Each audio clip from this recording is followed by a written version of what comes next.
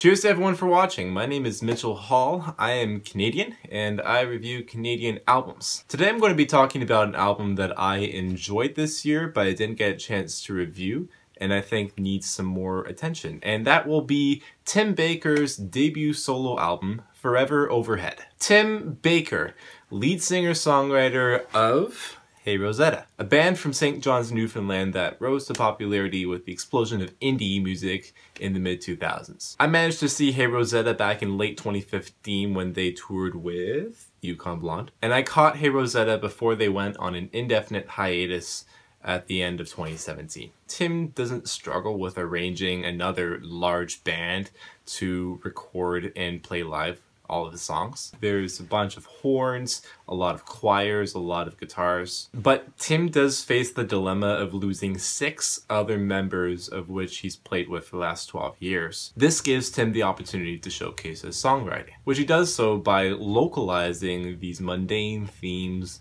and characters and writing a lot about nature. Spirit was the first song debuted on this record. It was shown on a CBC radio program based on Newfoundland, and it's a really beautiful finger-plucked folk ballad where we see lyrics about being a gigging musician in Newfoundland. There's very natural metaphors for this character Tim is portraying, with Tim's voice getting more passionate as the song progresses, leading to a climactic key change and the whole band is coming in. We have more songs about people and about friends, such as on the song Hideaway, a song about Tim wishing that people would show themselves for what they are and what they like to do, with a metaphor of opening the shutters on this person and letting the sun shine through. The song Two Mirrors was kind of nice. It was about a best friend of Tim's.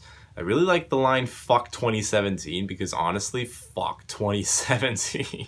And I think one of the neatest songs on here is the track Strange River. The song is a metaphor for having sexual experience. I think the outro is really interesting on this. At first I thought it was just about getting out of the house and being part of the city, but I think you could probably guess what it's about. One of my favorite songs on this record is the opening track, Dance. It's such a wonderful, beautiful ballad. Tim's mostly on the piano for this as all these musical ideas start to enter the fold one by one. The music is just opening up as Tim is just expressing that he wants everyone to come as they are. I wanna dance with you, that's all I wanna do.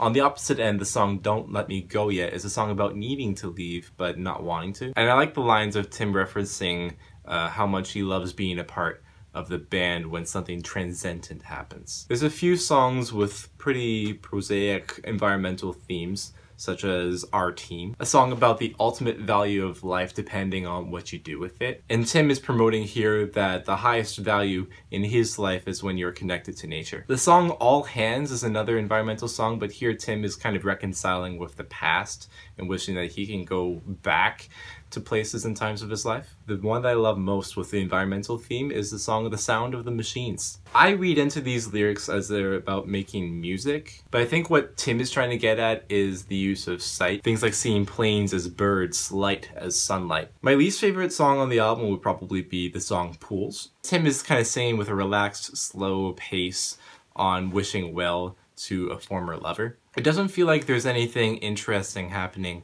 with the melody. I feel like it would have been more exciting if Tim was singing in a panicked or maybe a very sorrowful way. But Tim plays with the theme of guilt the best on the track The 18th Hole. It has a string quartet with Tim at the piano. The lyrics are a little bizarre. It sounds like Tim is at a wedding of his ex-lovers at a golf course, and using the metaphor of the 18th hole to kind of illustrate the end and the finality of this relationship. But I also see this as Tim regretting leaving Hey Rosetta as well. As far as critiques go, I feel like Tim's indie rock flavored tone played to his advantage on this record. It did produce sweet music, but it would have been cooler to hear more experimentation. Maybe some longer form songs or some big musical passages, for instance. It was also not easy for me to hear the beauty of this record right away, because it's not that attention-grabbing, it's not that energetic, unless you're already loving or a fan of what you're hearing. I think Tim laid down a great record that both separates and defines himself from his past work. But for now, on Forever Overhead, I'm feeling a light to decent 7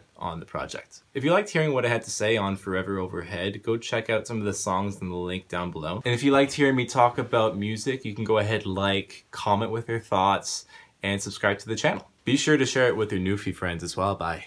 Cheers again for watching. Special thanks to my subscribers. My name is Mitchell Hall, and I will see you in the next video. Have a good one out there.